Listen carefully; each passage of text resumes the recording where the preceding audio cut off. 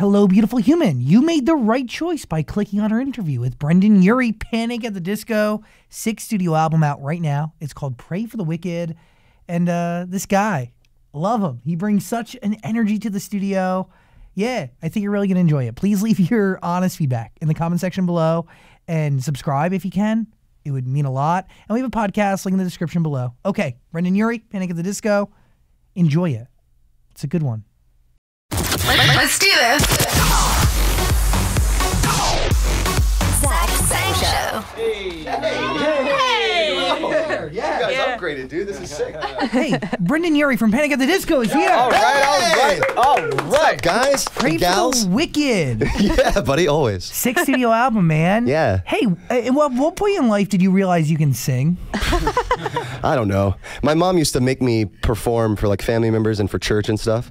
I remember one time we had a family reunion and I was like 7 years old. And my mom made me learn this song with a cane and a top hat. It was like, my mother told me I should never tell a lie. It was like very, very Broadway, you know?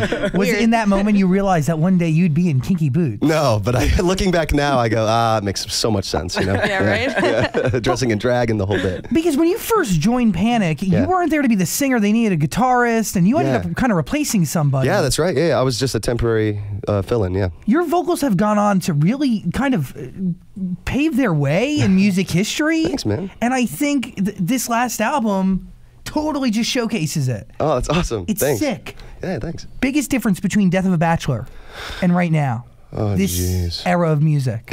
Well, it's been so crazy. The last 2 years were so eventful, politically and personally. There was so much going on, and I felt, I said this last time too. It's just like an ongoing thing, which is really cool, I guess. But it's exponentially grown since the last couple of years.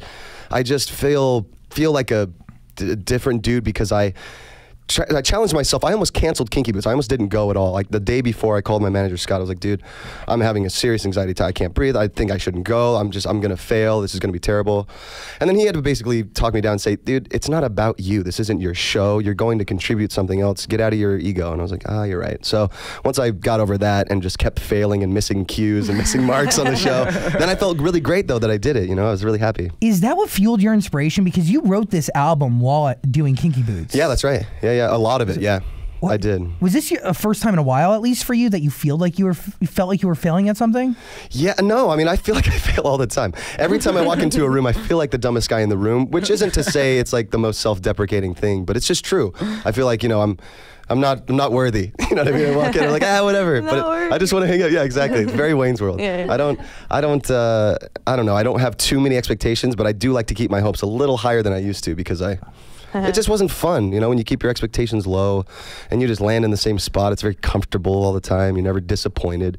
It's like, I like getting disappointed all the time. But why? Does that motivate you to work harder, try harder, be different? Absolutely, yeah. Every time I fail, I go, well, it can't get any worse, so let's just keep going. I gotta get better, gotta improve. Absolutely, yeah. It's definitely like a motivator. When you're setting up a room to make music, you just said, a lot of times you're the dumbest guy in the room. Absolutely. I might not agree, but when you're setting up the room for you to make music in, what is your role? What do you bring to that?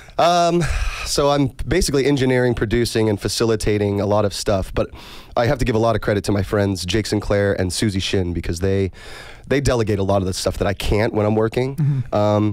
I tend to not want to step on toes. I tend to let every idea fly until it just doesn't work.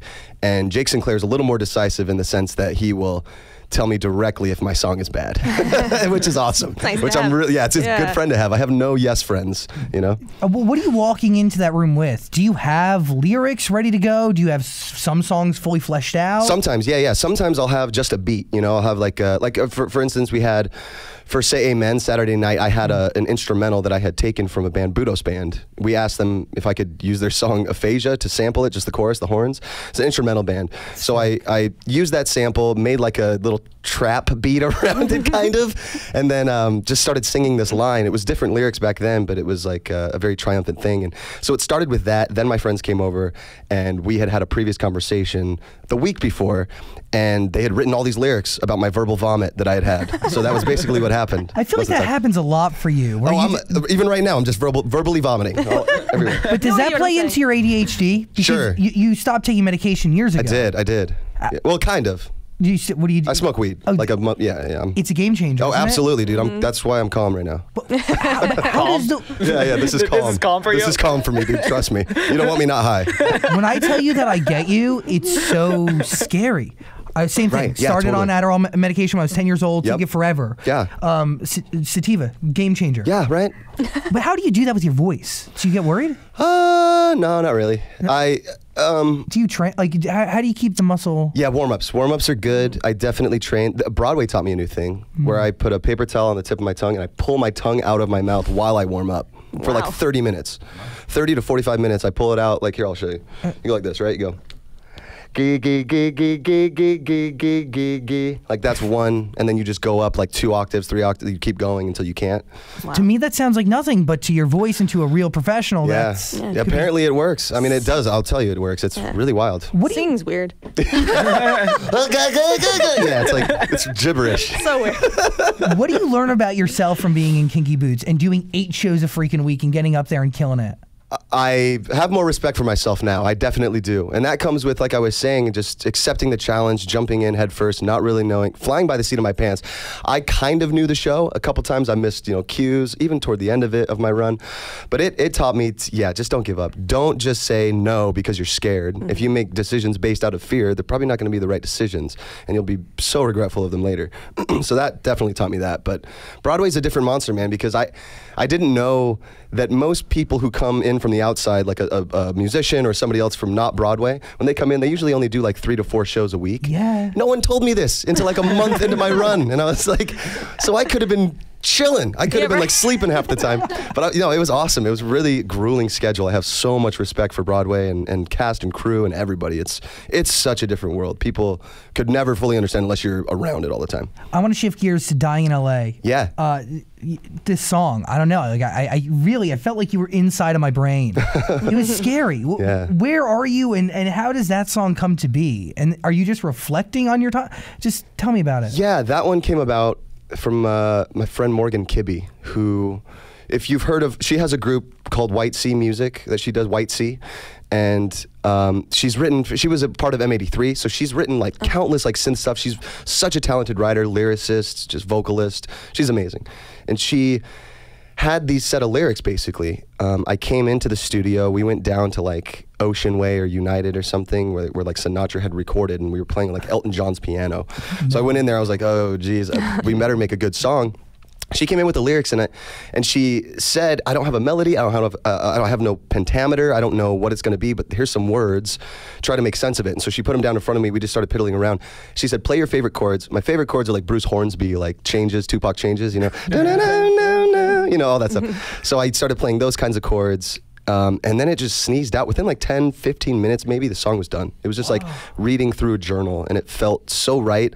We did 1 take of piano, 1 take of vocal. I planned on replacing them, and I never replaced them because it sounded and felt right. Like the emotion was there, You cool. feel it. I mean, every face on the boulevard is a dreamer, just like you. Yeah, man, that one hit. When I was singing it, I was like intermittently trying not to cry, like holding in things, because some of those lyrics, actually all of them, but some of them hit a little harder, where I'm thinking about that, like walking down Hollywood, walking downtown, looking at all these people. These people dream just as big as I do. I just happen to be fortunate enough to have landed in the place that I am, that I do not want to let it go. So I'm going to service it as well as I can, try to give as much as I can. It's the best I can do. But that realization is so big, Like everybody, we're all so much more similar than we think. Like we're not that different. We're a bunch of humans. I say that a lot. I think some people understand it, and then a lot of people, they don't necessarily get it. Yeah. Do you dream still? Oh yeah, big. Never. Yeah. What are dreams? Yeah. What are dreams? Why'd you end the album with that song? Because the whole album's high energy, go, go, go, go, go, and then it's like...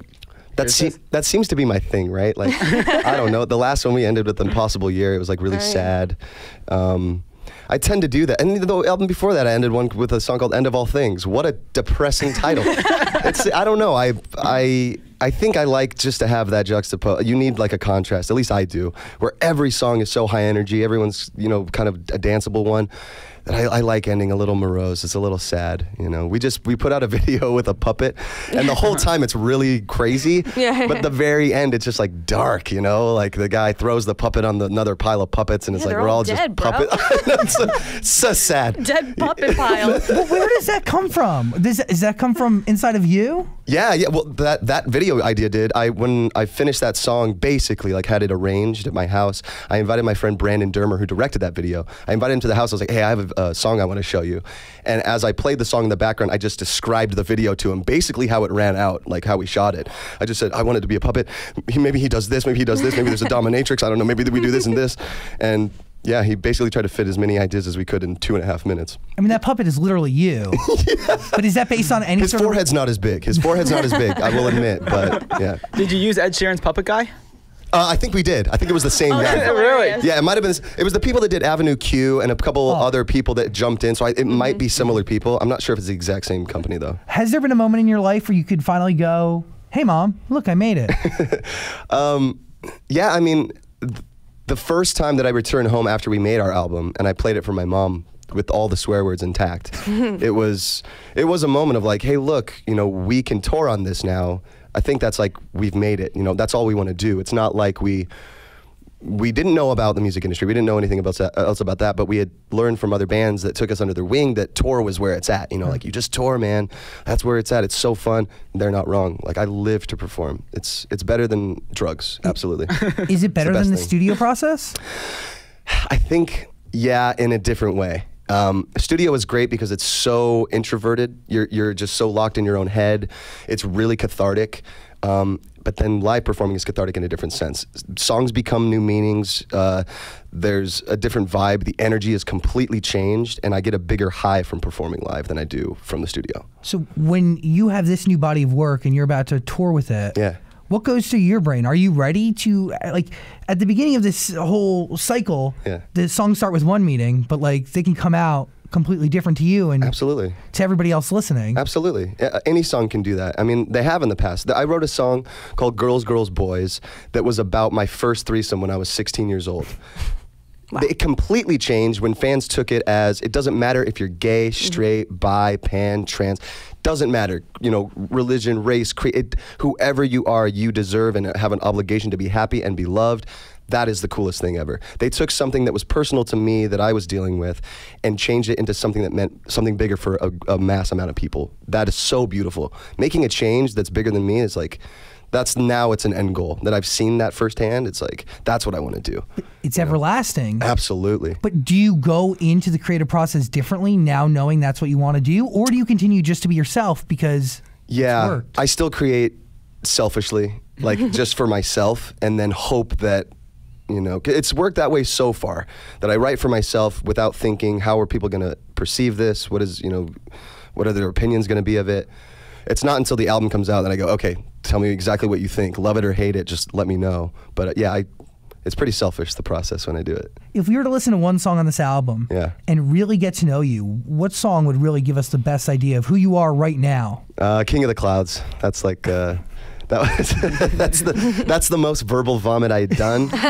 Where the next week, our buddy Sam Hollander showed up with a laptop and he was like, dude, you were so high when you were telling me this stuff. You didn't realize I was taking notes for like 2 hours. And then I turned it into a set of lyrics where I was talking about Carl Sagan and interdimensional travel and multiverse, and like, it was just great, like quantum theory stuff. It was really crazy. What gets your mind going with that? Like, you really want to time travel?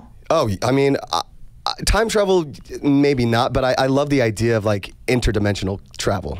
Okay. Like I'm watching Rick and Morty and like all these shows, you know, thinking about just possibilities where different timelines. Yeah. That's so hilarious to me that there would be a me that didn't do the band, that was a land surveyor or was a, you know, cosmetologist or was just a, you know, whatever. I don't know.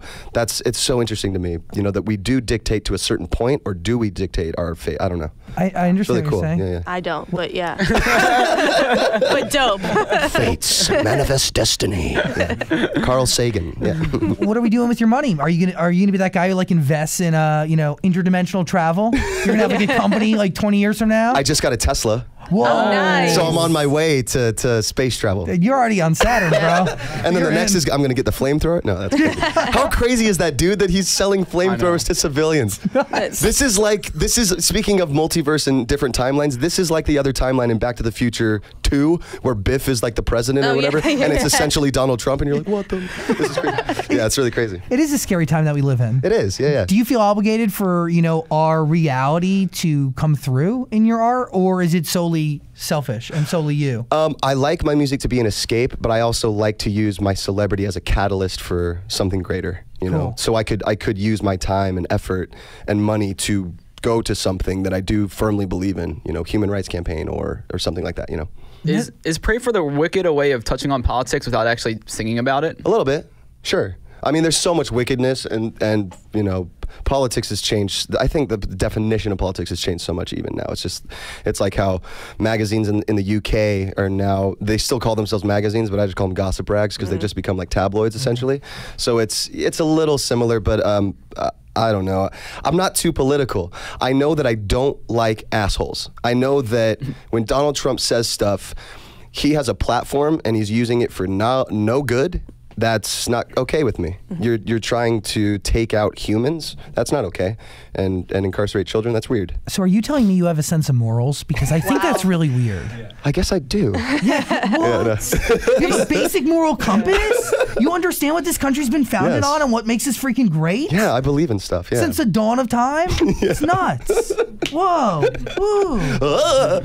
Where am I? What dimension am I in? Different timeline, bro. Different timeline. I am so sorry to interrupt the interview. I'll just be real quick. Get Quip. It's the best toothbrush out there. I'm obsessed with this thing. It sticks right to my mirror. It's timed out perfectly, so I always know that I'm brushing the right amount. They send me refill heads like every month, and that's not just for convenience, it's for my health. Plus, Quip is an amazing toothbrush. It's electric, and it starts at only $25. $25 for really the best toothbrush you will ever buy. I got it for Dan, Heather, my mom, my sister, my dad. Oprah uses this toothbrush, so why shouldn't you? Quip, seriously, it's the best. Go to getquip.com/sang, and you're going to get a toothbrush starting at $25, and your free refill pack will follow. That's right, you'll get something free if you go to getquip.com/sang. Try out the Quip toothbrush. You'll love it, but I really want you to tell me what you think. So use it and get back to me. Getquip.com/sang. Okay, back to the interview. People like to say you should find the silver linings in things, and you come out in the albums right off the front. You're like, nah, F that. F that. Why just start the album with that song? Yeah, Says that's a lot. Yeah, I think it's like 15 times or something. We bleeped out the last one though. I know, There you go. That was weird. We were laughing so hard when we did that in the studio as a joke. We just kept it. No, that one. Essentially the message of that song is nothing's ever good enough. Don't let anything ever be good enough. Because everybody's like, oh, but the silver lining is, oh, but look on the bright side. It's like, no. I want it to be better. We can make it better. But see, that mentality, there's a silver lining, is something that has plagued our humanity. Sure. Of like, okay is just fine. Right. Mediocre is where we stop. Right. As long as we get to the next day, we're cool. Right. No. No. We need to jump on this now before we become a terrible place to be. Exactly. What about the lyric "Quick Charade, Beyonce, Lemonade"? What is it? What? Right? Love I it. just heard Future say Michael Jackson, Thriller. And I was like, oh, dope. So I'm not alone. No, that was, dude, during that in the studio, we were kind of saying it like, my buddy Jake was like, you've always said you wanted to like name a celebrity in a song. Like you wanted to say Marilyn Monroe instead of Miss Jackson in your song. And I was like, yeah, that'd be cool. He's like, well, now's your chance. So I was like, well, who's Queen? Beyonce, Lemonade. That was just fun. We were bouncing around. Honestly, this whole album was like that. It was just fun to do. It wasn't like it wasn't like a chore. We weren't working. I was having friends over. We were having conversations about Carl Sagan and random stuff. And then once in a while we would go in the studio and like do an idea. It was cool. Do you feel lucky that you get to create music that way? Because absolutely. My assumption is that it's been very different in the past. Sure. And I know a lot of artists either get, forced songs or forced in camps and forced to work with people. Sure. Yeah, the songwriting camps are really interesting. I did that for a year or two. Or maybe it was like better part of a year. I tried that for a few times. But it's a struggle. Like, I know some people work really well that way. I work better when I'm like relaxed, just laughing so hard with my friends. It just makes it I don't know, more honest in a way. That's it. It's more genuine. Yeah, more genuine. Yeah. Dylan Francis is a pretty funny guy. Dude, He's a weirdo. character. I he love is it. such a little punk, man. He's so funny. I love that dude. best He's way the to best. describe it. Yeah, he's such a punk. But you really get to call the shots. Like, this is your canvas, and it's Yeah. yours to paint on and do whatever you want with it. Yeah, luckily I do have friends that they're not yes people, so they will be totally honest with me, but they do allow me to a certain degree to create what I feel I need to, which is awesome. Do you think do you ever think how crazy it is that your life, like, you know, at one point you're telling your mom that just as long as we're touring, I'm happy. Yeah. And now look at you. You're 6 albums in, man. I know. You sell at Madison Square Garden like nobody's business. Dude, I never thought when this band got started that I would be here. Like, no way. There's no way. You know, I couldn't have predicted that. I think we assumed we would be in a van for 10 plus years, you know, doing that for a long time. But you were okay with it. Oh, absolutely. Absolutely. Yeah, there's nothing wrong with that at all. There's no shame in it. That's where we were excited to be. We wanted to be in vans and just touring the country. But now that I've seen more and more, I just get more excited about, well, what else can we do? I don't know. Let's see what more trouble we can make. I don't know. How do you measure success at this point? That's tough. It's subjective, obviously, for everybody. For me, it's like how happy something makes me. How pleased am I with the product? How much did I have to struggle with it? Because again, like the failing is part of that. If I don't fail enough, I feel like, you know, maybe not as successful. It's more like I feel rewarded for having struggled so hard with something and then come out on top, you know? I get it. It's cool, yeah. But what keeps you going when the struggle might get too tough? Do you have like what is it? I just love what I do. I think you have to have a passion for it, because if you don't, obviously people will see through that, you know, if you're faking it. I can't. It's too tiring to fake something. I tried doing auditions in LA, you know, faking my way through it, like Plastic Smile, like, oh my gosh, I'm so excited to be here. I'd love to be in your movie, you know what I mean? But then I just can't do it, you know? And that's not to say that nobody should audition or not become a movie star if they don't want to, but it's just I found where I love to be. I love making music. I love touring. I love performing. I love meeting fans. I love talking with people. I love seeing I like to travel. I like to do all these things, so being able to be fortunate enough to be here is unreal to me. Can pop punk come back? Yeah, I mean, why not? What does it take? Didn't go anywhere. I mean, Yeah. maybe I'm the guy who says it's kind of gone a little Soft. somewhere. Stop being that guy, bro. I think that, yeah, the forefront of people's minds is what's on pop, which is hip hop now, which is awesome that it's like take this turn, which I guess I can't even call it hip hop now. It's like a new thing, right? There's like new genres being created. So trap or whatever you want to call it, mumble, whatever. It's a culture, yeah. So I think that's cool. I don't think it ever really dies. You know, when people say disco's dead, it's like, nah, you can still listen to disco records. I'm sure there's like niche stuff and cults where you can go and do your disco thing, yeah. But I want more. Like, dude, emo nights are huge. Yeah, that's fun. I love those. Yeah. I met Tramp Stamp Grannies the other night in Hollywood. Yes! Dude, Yeah. piano bar, singing my heart out, Sins Not Tragedies, man. Oh, that's the best. Felt it, but it brings the community together. It brings Yeah. a whole generation of people together. It totally does. And I've met people through the pop punk emo scene who aren't a part of it at all. You know, there's like, I met, you know, Logic, the rapper. Bobby is the coolest guy ever. I got to hang with him a few times, got to see his show. And we were just like fans of each other. Seeing that from someone who, from a totally different walk of life, totally different genre, to reciprocate a fandom is like the coolest thing ever, you know? I'm just like, man, I'm such a huge fan of yours. I'm a huge fan of yours. It's so genuine.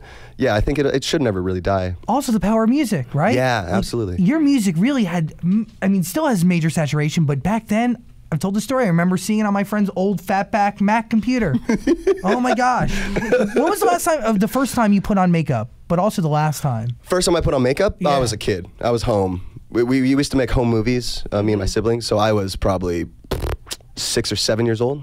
Sorry for that fart noise. I liked it. It doesn't translate well on a microphone. The compression adds like some power to it. That was terrible. I apologize. Well, you put it on. Do you feel something different? I put it on. It was just like fun, just experimenting as a kid. And then I ate my mom's lipstick because it tasted delicious. Wow. I don't know.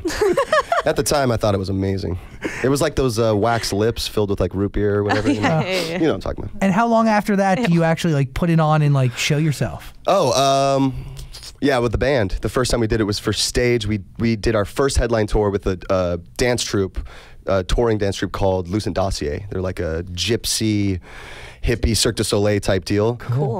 Yeah, that was our first headline tour. That's when we first started doing it. And I was like, well, I've been called the puppet, to Ryan, like Ryan's puppet, whatever. So I'll just make myself a puppet. So I started doing that for the circus tour, like make myself a puppet, and Ryan's ties back puppet. into this thing. Yeah. Do you like being Ryan's?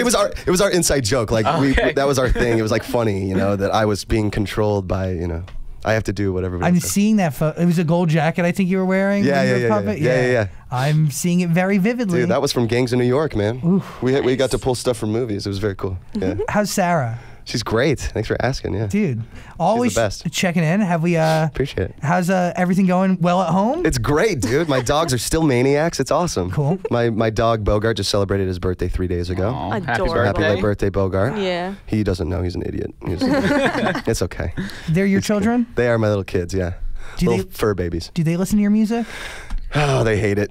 No, it's so no. funny. We put on certain records and they'll start barking to it. They don't react to mine. I think they just know that it's me. But when I've been on tour, I think like 4 years ago, my wife showed me a video of us performing live, and there was like a live multicast thing coming out. So she put on the live performance on her laptop, and my dog Bogart was just sitting there like, why is he so small? I know that's Dad. Like, why isn't he home? That's so weird. Like trying to touch the screen and stuff. Dogs are the Dogs best. are I love they're so them. cute. I love them. What'd your mom think of this latest album? I was thinking that like, you grew up in a Mormon household, and I this did. is very.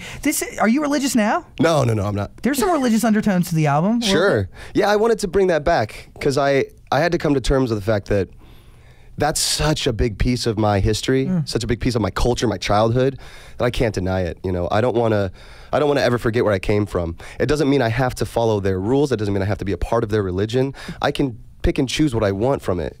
I used to think that I was stuck in this way that no, I'm either anti-theist or I'm whatever. I don't care.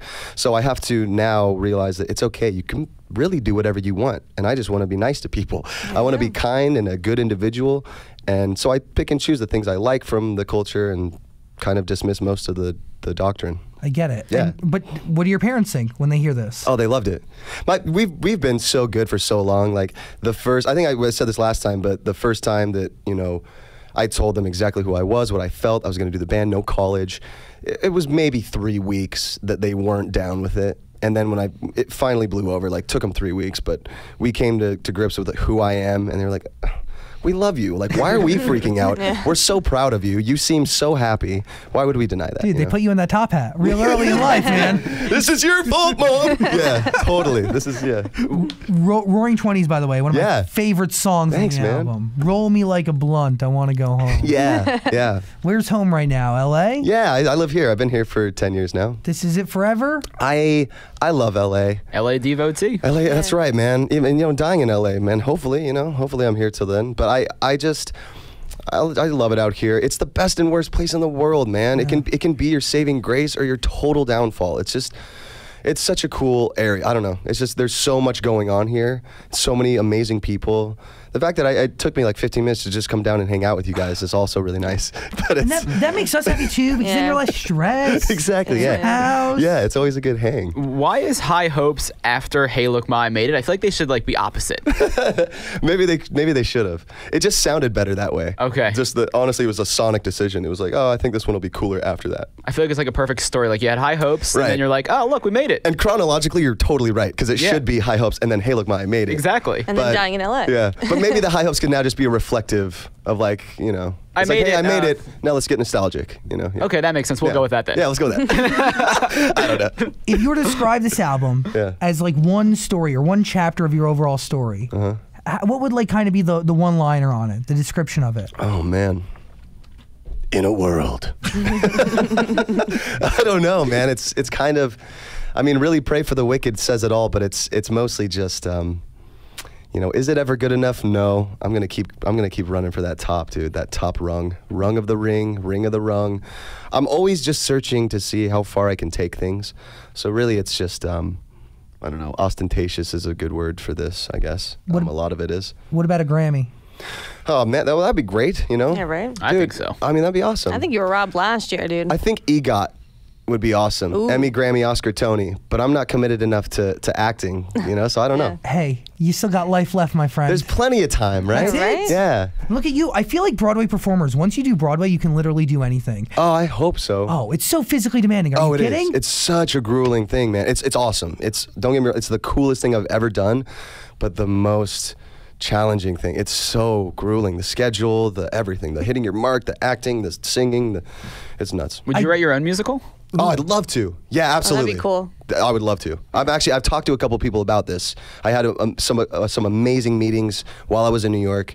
I won't say names because it's still talking to them, but some awesome conversation Yeah. about like really fun ideas. It's a hot trend right now. SpongeBob. I know. All these people writing Oh my God. big songs for big musicals. Dude, that musical is really good, by the way. Ethan SpongeBob. I've never seen it. I just watched videos It's online. so good. So Ethan talented. Slater's the best. I love that guy. I think you should be a Disney character. I think that's what you're missing. You need to like voice it, write it. So voice acting is the thing. As a kid, I wanted to do cartoon voices all the time, man. That's the dream. I mean, right? And that's the best gig because you just do it from your house and you're chilling. I think your possibilities are endless, Brendon Urie. Overpass kind of has like the beginning is like a cartoon police kind of chase. Yeah. Yeah. Is that where that came from? No, I said I want to do an Ocean's 11 Steven Soderbergh, Ocean's 11 basically Okay. soundtrack. Bank heist. You know what I mean? That's kind of what I felt like. I was yeah, they're looking for someone. Robbing a bank. Yeah. Pray for the Wicked, 6th studio album, courtesy of Panic at the Disco. It's out now. Last question. We got to go. I want to run real quick. Yeah. There's a video online of you singing "I Write Things Not Tragedies" and you say, "I hate this song." Is that is that true? No, that's trolling the crowd. Okay. It's the funniest thing because now kids come up and they just go, "Why do you hate that song?" And I just steer into the skid and I go, "Well, because it's the worst, right?"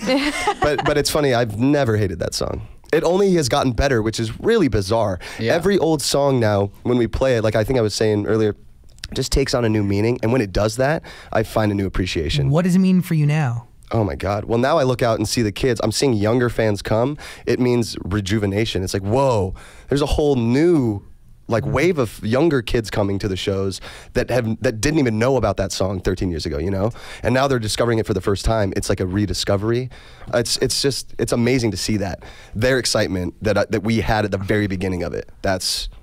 It's nostalgia. It takes me back. It's like, whoa, that's awesome. The right music is timeless. Oh, I appreciate that. That's really cool. Did you paint the cover yourself? No, that's a girl, Rosanna. I wish I did. I know. I'm a terrible artist. Oh. I would have messed it up. But it's a very cool, abstract thing. That's essentially what we said. We took that on top of Watermark Tower, actually. Our friend Chad manages that hotel, and he was like, "Hey, I have a helipad you can take a picture on." No big deal. Yeah. Helipad. Oh, my friend manages a helipad. Yeah, no big deal. Whatever. Pray for the Wicked. Yeah. Listen to it. Oh, please. Hey, Brendon Urie, thanks for hanging out, man. Dude, it's always Yes. thanks, Thank you. guys. You're the best. You guys are awesome. We love you. I love you guys. I really hope you enjoyed that conversation. If you did, please subscribe and also check out our podcast. There's a link in the description, and also comment and like and do things. Other interviews are on the screen somewhere, so click them. Thanks for watching.